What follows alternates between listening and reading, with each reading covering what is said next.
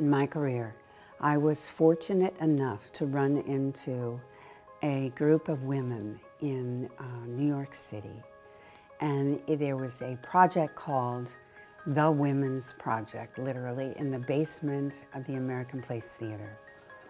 And during that time, I was finally released into the possibility of devoting my career to telling female stories. And I was working with female writers and directors and producers. And I remember at the time feeling for the first time that I understood where I was.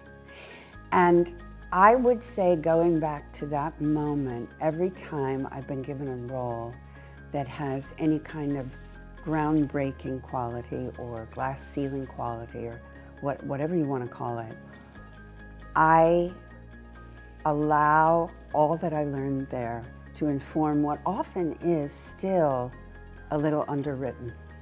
I have experienced through women the possibility of changing the narrative in the entertainment industry, and I think that the influence of that, particularly on young women, is going to be phenomenal.